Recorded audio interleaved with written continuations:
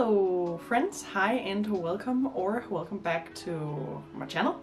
Today I want to talk a little bit about a few points that I think would be helpful to focus on as you are adding new things to your wardrobe in this year of 2022, so that hopefully you'll start off next year with a wardrobe that is at an even better and stronger point than the one you started out with in this year. And if you are here for the first time, hello, my name is Naja and this is my channel where I talk about my own curated wardrobe and the thought process that goes into it and adding new things to it. So if that is your thing, consider subscribing to my channel. And first and foremost, the reason that I think that it is so important to have some things to keep in mind as you're adding new things to your wardrobe is if you're doing so purely on impulse with not a lot of direction, we don't necessarily really know where we're actually going with our style, and we can end up with a lot of pieces that we never really truly find joy in or that we want to wear consistently. So with all that said, the first thing I think we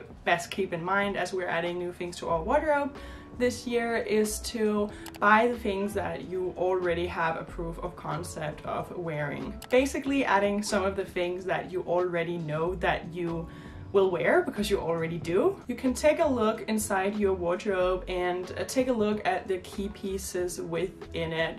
You know, the items that you truly do appreciate and actually wear, and ask yourself what it is about them that makes them so wearable to you. Is it the color? Is it the texture? Is it a particular style? Or is it more like the function it successfully serves? Assessing what items and what it is about those items that work for you and taking that into account as you're adding new things to your wardrobe this year can make a big difference. Now, this doesn't mean that I think you shouldn't be experimenting with new styles at all this year. Experimenting is part of the fun and also part of evolving your style, but it does mean that if you are really looking to up your style this year, adding a few well-assessed quality versions of the type of pieces you already know works for you, it gives you more truly wearable items to pick from within your wardrobe as you grow your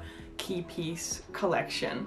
And so the next thing I think we could focus on to better our style this year is where our basics are coming from. Chances are that you already know of a few basics that really works for you personally and that you like to reach for, whether that is a t-shirt, tank tops, button-ups, turtlenecks, whatever it is your personal basics are. This year you could focus on making sure that you find these items in better quality the next time you need them. It is so easy to pop into your nearest fast fashion store for your basics because it is both cheap and super accessible. But in my experience with these fast fashion basics, they tend not to last all that long the majority of the time, either by quite literally falling apart or by a shift in color or a shift in texture or the amount of pilling. This year, making sure you find your personally most worn and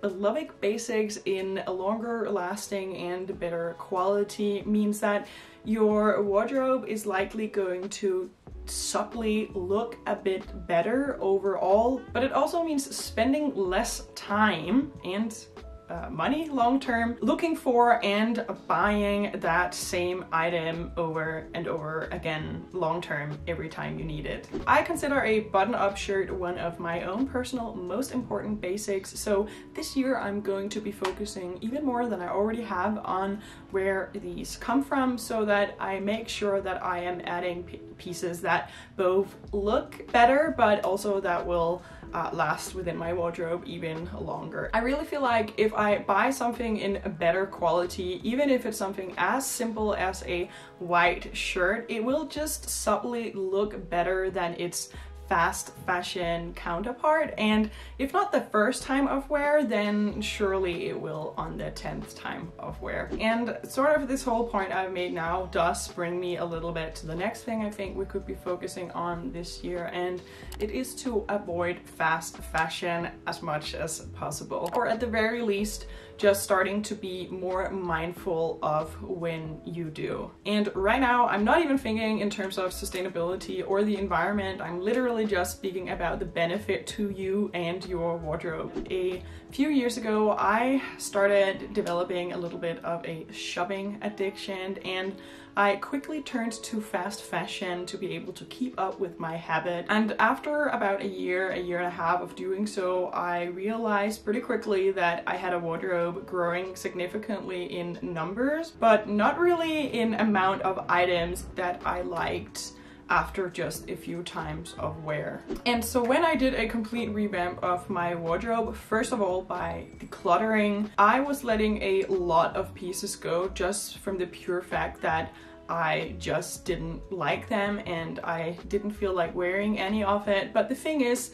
even the things from fast fashion that I then did like and that I decided to keep in my wardrobe, they quickly followed hereafter because they just couldn't last through that much wear. And this is all retrospective because it's a little bit harsh or embarrassing to admit this now, but I ended up with a closet that felt, if not was, emptier than I ever had before at the end of this process, and I believe that that was for a few reasons. First of all, when we buy fast fashion, I think a lot of the time we can tend to be quite detached from the entire process. We go into the store fully guided by impulse and sort of let our crow brain take over, looking for whatever shiny trinket catches our eye so we can go buy it and bring home that newness to our wardrobe, rather than going into the store with a mission or something specific to look for in mind. And then even when we do, we tend to not end up with the best item, but also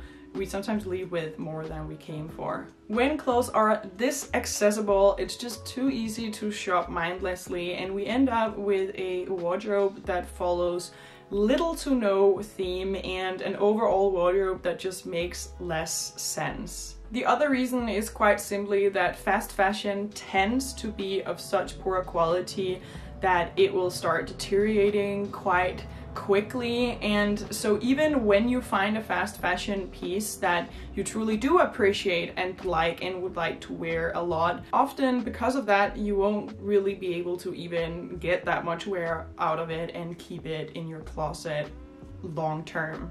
I'm not saying necessarily that you can't or shouldn't add fast fashion to your wardrobe ever again, but putting fast fashion places way down your list of places to shop means you're more likely to end off this year with a bigger and stronger wardrobe simply by not having added as much from here. And then when you want to, you can add some fun pieces or something specific that you really like in a fast fashion store to your wardrobe, knowing that it's less likely to last you forever. The next thing you could consider focusing on this year while adding things to your wardrobe is sort of how to know when to save or splurge on things, and it's something that I really take into consideration for my own wardrobe, and it's basically where you're gonna benefit from the cost per wear. I consider cost per wear the true cost of an item. The more you wear something, the lower the cost will get. Things that are generally more durable and worn a lot more are where I personally splurge for my wardrobe, and I think that that is something you could focus on as well. Bags, shoes, and coats, and then whatever it is personally for you. So for me, scarves, or for example, jeans. These are all things where the cost per wear is likely to decrease quite quickly just because of how much you tend to wear those items. But that is also sort of contingent of you only having few items in that category. And so in terms of cost per wear, adding things very mindfully and slowly in these categories helps, because of course the fewer options you have, the more you will actually reach for that item. And this is sort of where personal preference come in, because for me it is way more preferable to me to have few but very great things, and then wear them a lot more than it is for me to have many options, but then having to compromise on the styles that I wanted to buy. And this is why, for example, right now at this point in time, I only have 2 winter coats, even though I live in a temperate cold climate, and I only have 2 bags that fit my computer, which is usually what I will wear on a day-to-day basis. So other than the gray coat, I only have one more thing right now competing with it for wear in its category, and it's another coat from the same brand.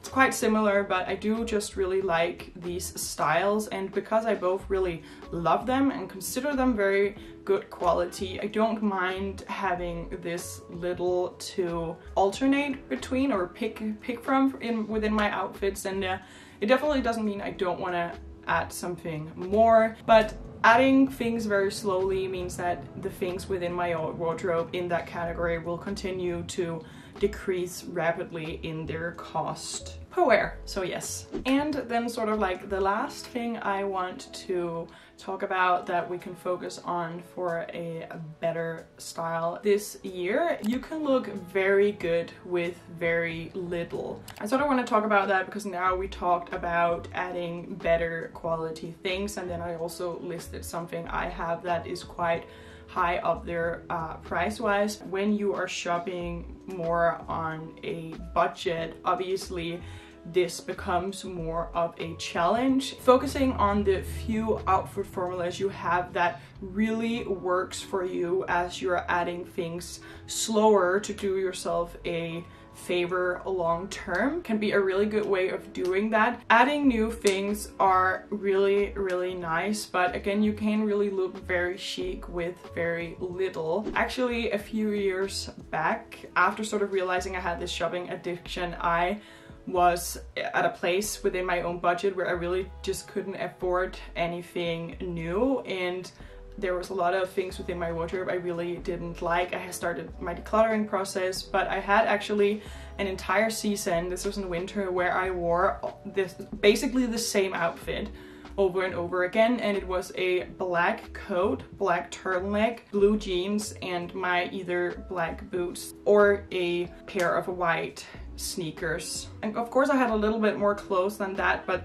this was my uniform for this season. Like, that's basically all I wore almost every single day, and I didn't even have a bag at the time, so I would just wear my tote bag everywhere. And looking back, like, I really thought at the time I looked chic. Like, I really realized like I have added so many things that I don't like or that I quickly didn't appreciate, and here I am feeling fantastic in this black outfit. It's just my go-to outfit. It's a uniform for me, and I know I looked great in it. And it also gave me some time to really think harder about and like reconsider what I wanted for my wardrobe going forward. And so I'm not saying you have to wear the same thing every day, but if you already have a few things within your wardrobe that you know you look good in and you feel comfortable in, like, taking the time to appreciate that fact as you are adding things more slowly that you will then also